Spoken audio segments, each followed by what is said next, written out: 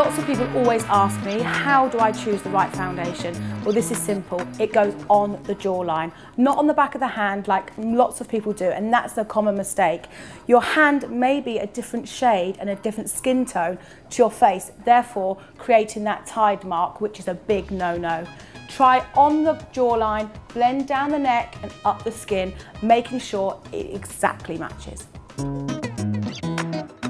So, to create the perfect eyelash, very simple. You have to measure out the eyelash first, so basically everyone has a different eye shape, so make sure you've got the correct eye shape, otherwise it's just going to become really uncomfortable.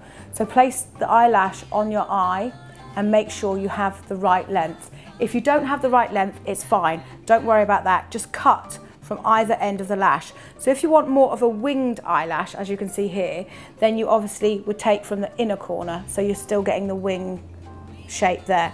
If you don't want it so winged, then you take the wing off, so you cut it from the outside corner.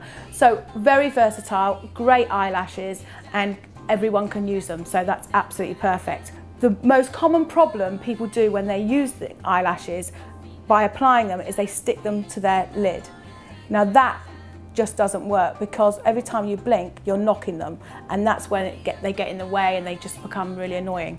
So to perfect the perfect eyelash, you apply the glue, give it a little wave, blow it to keep it slightly dry so it's slightly tacky, and then apply downwards into the lash line. So you're actually sticking the rim of the lash down the lash line.